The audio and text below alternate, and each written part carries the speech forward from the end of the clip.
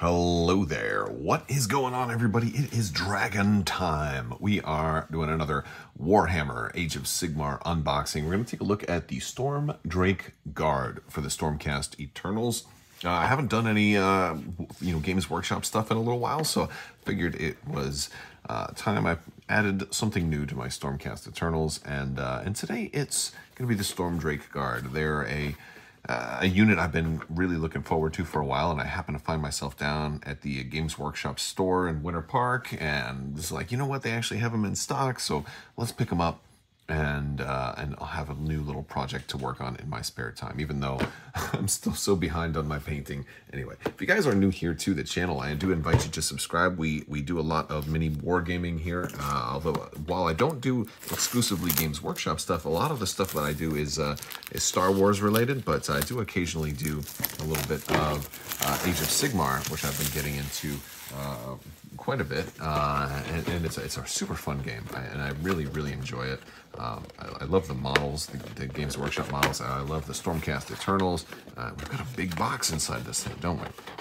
Also, we always do giveaways all the time, so if you're interested in having a chance to win any of the giveaways I do on the channel, you just have to be a subscriber and leave a comment on this or one of my videos. We've got our Stormdrake Guard, I would say book here for assembly.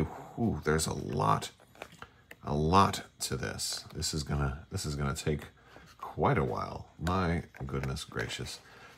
We've got some sprues. We've got these. Wow, look at this awesome mounting hardware we have on these things. This is going to be quite something. Definitely something special. Now, it does look like there's two different ways that you can build these guys. Let's look at the different sprues. First off, look at this mount, like this flight stand. It's massive. It's quite massive. We've got two of these. What I like about this kit is there are two riders, and you can build them to be like a unit of two, or you can build them to be, you can be 2 units of 1, or you can build them to be 2 different types of units. We'll look, and I actually have the war scrolls right here, so we'll take a look at what makes these guys awesome. And yeah, but that's, great kind of leathery, draconic flesh on the wings there. We've got some of our head pieces, our face pieces right there. We've got some armor pieces. Of course, we've got the shields for our riders, who are going to be these mighty Stormcast Eternal knights, who are, whether it's a Knight Draconus or a Storm Guard or Stormdrake Guard, who's riding one of these. Very cool. Big pieces though, right? And but it looks like it's just one sprue per model, which is pretty cool. And then we've got another one here. And you can build them with lances, or you can build them with the flaming swords. You definitely have options. I'm not sure how I want to do it. Like, the sword is the better weapon, but the lance gets a massive bonus if they charge. So I think that's pretty cool. But yeah. So a lot of cool pieces here. We're gonna put these together as well. So I won't do just the thing. I'll let you at least see what one of them looks like when they're assembled. But I want to show you guys a little bit of their cards, and we'll look at the stats and what these guys actually do on the field. So first up, it's we have the Knight Draconus, and I think this guy's something like 300 points. So he's kind of a pretty good amount of points. Of course, he's 11 wounds, 8 bravery. He moves 12 inches, 3 up save. He's got the missile weapon, which is just an automatic hit. You just roll to see what they do, how much damage they end up taking. Like, 5 or 6, they suffer D6 mortal wounds. 3 to 4, they suffer D3. 1 to 2, nothing. So you got a pretty good chance of doing stuff. And this is kind of pretty typical of a lot of the like dragon fire type of flame weapons. Of course, he can fly also, which is good because it makes that 12-inch movement. You're able to go over top of stuff. They're armed with, they're either the Aeon Fire Blade, they're armed with the Draconic Fangs and Talons. So you're looking at like 3 attacks from this unit, which is pretty good. The Aeon Fire Blade is, you got to be basically 1 inch. 5 dice you're rolling to attack. Hits on a 3-up, wounds on a 2-up, rend -3. That's really significant. And it's a 2 damage attack. They also have the Fangs and Talons. which is a 3-inch range. That's 4 dice, 3 up to wound, and rend -2 as well. And I love this Arcane Heritage ability. Anytime they're affected by a spell or the abilities of an endless spell, you can roll a die on a 4-up, you ignore it completely. That's just so cool. It's like basically 50% chance to completely ignore a spell. I love that. So they have the Flame Stream. We talked about that already. They have the Wrath of the Draconic. Once per battle in your hero phase, you can pick a friendly Stormdrake Guard wholly within 12 of this unit that has not made a shooting attack this phase. That unit can shoot. So I thought that's pretty cool. If you want to pair this guy with another Stormdrake Guard unit, so like what I kind of want to do here, because we have the Stormdrake Guards here, and looks like you can build either way. So I definitely want to build like one of each, and so this way this guy can empower the other one, which I think that's really, really cool. Because you can do this during your hero phase, right? And I think that they can still shoot again during the shooting phase too, right? Because this is a once per battle, so it's like a one-time thing, and these guys are certainly expensive enough to warrant it. But you also have Dragged into the Tempest, so they just have a chance to outright kill somebody else, like after attacking is done in the combat phase. After all of your attacks have been resolved, you can pick an enemy unit, basically that you're engaged with, and roll a die. If your roll is greater than their wounds characteristic, they have to pick one. So you pick, like, they can just kill like any kind of small henchman or something like that they happen to be engaged with, which is pretty cool. See, but if you're going up against these guys, you want to send bigger units to go up against them, right? Which is pretty cool. Look at the Stormdrake Guard. They have like one of the 2-part war scrolls, the bigger ones, but they can be run as a unit of 1 or 2, and so having a unit of 2 is pretty cool. They do point out that only one model can carry out the monstrous rampage, which of course makes sense. Their mount, their champion, which means one of them gets extra die, or +1 to their attacks characteristic, which is really cool.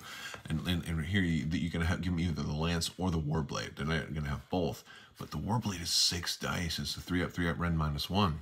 So it could be 7 dice if your leader's wearing that. But then the lance, well, it's only 3. We're going to see some bonuses to the lance, which I really, really like. So I think I'm giving him the lance. But yeah, so we've got the dispersed formations. It makes them easier to synergize. You're going to have the merciless impact. So if the lance has rend -2 instead of -1, and damage of 2 instead of 1 if they made a charge in the same turn. They also have Arcane Heritage, which means they can roll off those spells. They got the same fire attack, and then they have the same ability to kill somebody for free. And they also have Draconic Onslaught, which is kind of cool, which lets them once per battle during your hero phase, they can roll a dice if any enemy units are within 12, or basically they can make a normal move, and then you have a chance to charge as well. So like a whole extra move and potentially charge on top of everything else. Well, that's another once per battle thing. So pretty cool stuff. Let's see how they look when assembled. All right, so we have this guy put together, and this one is I did him as far as like the Knight Draconis sort of look. So we've got a Knight Draconis put together. I didn't do the other one. The other one I'm going to do as one of the Stormdrake Guard folks, but this is just a good idea to kind of get you an idea of the scale. These are really cool. So what I like about this is a number of things. First off, I don't have the rider completely seated in there. I mean, he's seated in there, but he's not glued in. I like that they kind of made him very easy to get glued into here, because of the fact that I am going to want to paint these separately, and I don't want the dragon's skin tone touching my rider's armor. I might want to do some airbrushing. I usually like to do a little bit of airbrushing on dragons and stuff like that. But I also especially like inside the belly here. We've got this this nice little groove that hits this base area perfectly, so I can just lock him in And I don't even have to glue him to that. I can just kind of rest him on there if I wanted to. Like maybe you want to store him separately and you don't want to store him on this. He's going to stay in there for gameplay, nice and easy, right? So like they really did a good job with this whole model. So really cool. It wasn't particularly hard to put together either. It took a little bit of time, but not that bad. Not that bad. I think one of the hardest parts was there was a little like this particular little groove piece in here was a little tricky on because it was a separate piece and some of the fingers are a little tight and stuff. But I mean, those weren't even hard. Those were just the hardest pieces, and those were pretty easy. It definitely was fun to put together, and I love the dragon scales too, because a lot of times, you know, you have all these mold lines or these parts where like, you know, one piece of the dragon goes into another, and because of where all the scales are, it's really easy to make those sort of interlock, and you can't really even tell where it was glued together. So it looks like it's just one big cohesive unit, and I really like that. Like the wings each were like 3 or 4 different pieces, but you have a harder time telling where they were glued because they just designed, you know, the points where they're going to go into each other very, very easily. As far as the rider's pretty much a standard Stormcast Eternal, and there we go. And he is he's got the flaming sword. I could have done him if he was going to go on the other one. If he was going to go on the Drake, I could have given him a regular sword or a lance. And I'm going to do a lance for the other one. I think it's going to work really good to have one of each. And this is another reason that this is a really cool unit or expansion to get, because you can build 3 different units, right? You can build the Knight Draconis, or you can build a single Stormdrake Guard, or you can build a double Stormdrake Guard. And if you want to run 2 units, you can run a Knight Draconis and a single Stormdrake Guard. Or if you build up 2 Stormdrake Guards, you can run 2 separate Stormdrake Guards. Or if you're just playing casually, you can run them however you want. But if you're doing it strictly WYSIWYG, you're going to probably have to go with, you know, it'd probably be a good idea to go with a single Stormdrake Guard and 1 single Knight Draconis, and then kind of have it that way. So you can, but yeah, this is like a great, you know, I love being able to have 2 units out of 1 box. I think that's really cool. One thing I'm a little unsure of is, you know, like this piece comes off of the base here, and I'm not really sure what all of this is for. It looks like this can go onto that, and then you have like this whole separate piece on here. I just don't know what it's for. Maybe, you know, let me know in the comments if you know what this extra piece is for. I'm sure it's some kind of thing. I'm still relatively newer to GW kits, and this is the first one I've had that's had a big flight stand like this. So maybe this is, you know, if you want to substitute it for something else or put another model on top of it. I don't know exactly, but or maybe this is just a standard. You know, this goes with something else, and they just decided, you know what, let's not change the mold. Let's just give them that. Also, one other size comparison, because this is a pretty large model. This is one of the larger models that I've got for Stormcast Eternals. I'm going to just compare those to the my Karazai, the Scarred here. You know, you can kind of get an idea of kind of how they look sized up to each other.